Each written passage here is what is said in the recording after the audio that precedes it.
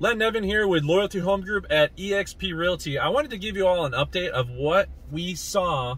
There was this Hurricane Hilary that came up through the West Coast, through the Baja of California, and I wanted to get you guys an update for those who are wondering, how did we survive? Now, I just want to make a full disclosure. I'm in Gilbert, which is in the East Valley. I don't know how things look on the West Valley. I can only account for what I see with my own two eyes, and pretty much what I can attest to is there was really not much. I don't know how windy it got. I haven't read the news on it, but I look around and all I saw was a few Palo Verde that fallen over. In all honesty, our monsoons are crazier and have stronger winds and have tougher rains and cause more damage than Hilary did here, at least in the East Valley. So I can't speak to California. I can't say Hilary's a total dud across the board. All I can speak to is what I see here in the East Valley. And for us, it was a whole bunch of nada. So one of the beautiful things I love about any winds, any rain, is it starts to clear out the skies. And, we live in a valley, right? So there's mountains on either side of us. And what ends up happening is all the cars and everything that drives by, it just collects all this smog. And so when you don't get a lot of rain, week after week after week after week after week, day after day, month after month, you start to see just this kind of collective smog, right? This collective smoke that just sits in the air.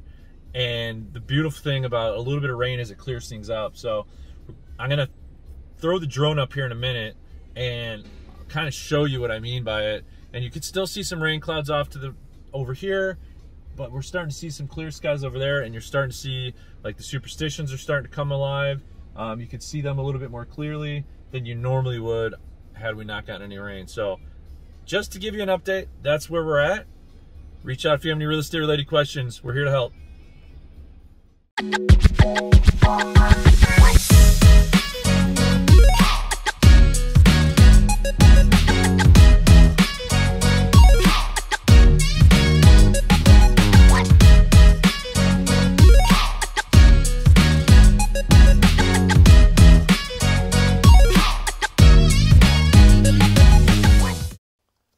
Alright, so if this is your first time to our channel, make sure you like, subscribe, and of course ring that bell for more information related to the East Valley, the real estate market, what's going on in the market, East Valley, Phoenix, West Valley, anywhere in in the Arizona area. So we're living here in Arizona.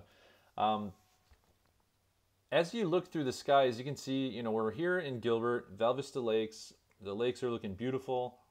We just see rain kind of covering the entire area here, and it's clearing up here to the east, so you can start seeing, and this is what I love about the rain, it clears all the pollution and clears that all away, and we can now see the Superstition the Superstition Mountains, and it just looks really clear.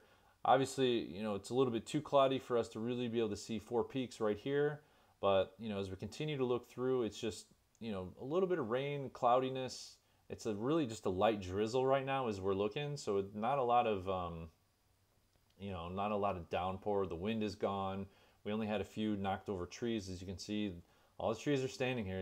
They survived, so we didn't really have those winds and anything that we were looking for. The thing about what I find here is that, in my opinion, after yesterday and looking at this, is our monsoons really do more damage than we got here with the the kind of the tail end or the furthest outreaches of this Hurricane Hilary that pushed through, which we don't get a lot of hurricanes that hit the Pacific, so that was kind of news for us. So anyways, like I said, reach out with any questions.